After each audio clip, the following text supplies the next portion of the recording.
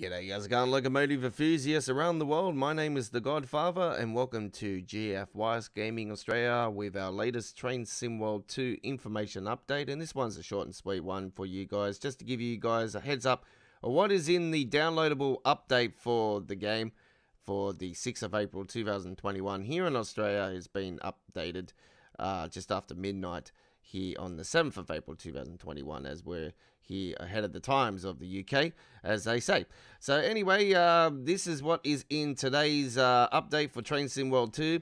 It's including Preserve Collection stuff. Update brings improvements to the Hemstrucker Round Rod, as well as potential fixes, reported issues for the derailing on the Arosa line. So here is what is in the patches for patch for the download update. Not only the patch is for the upcoming release of the Clinchford Railroad, but there is core and Arosa and Hemstrucker improvements. I'm very surprised there's not the Long Island Railroad stuff, actually, to be honest, because they've been in America. I thought they would take the opportunity to throw all that stuff they've so-called been working on for that particular train route. But once again, we have to wait. So for that stuff to be approved for the Long Island Railroad, I'm very, very surprised, actually. I was expecting that for this downloaded update, but anyway. Hemstrucker Round Road, added additional DB BR442 and BR425 formations for the scenario designer.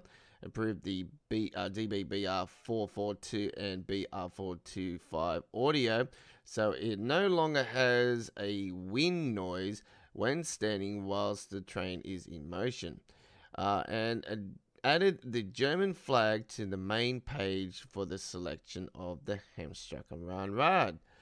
The Arosa line, ladies and gentlemen, has approved vehicle setup to limit derailments when transferring passing loops.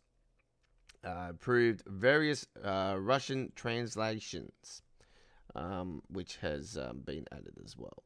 And core now, improved timetable mode to ensure physics would remain active when trains are stopped for extended periods. Fixed the issue with the vehicle setup that would prevent coupling on steep hill gradients. Corporate an Unreal Engine fix provided by Epic to restore floating landscapes. Okay.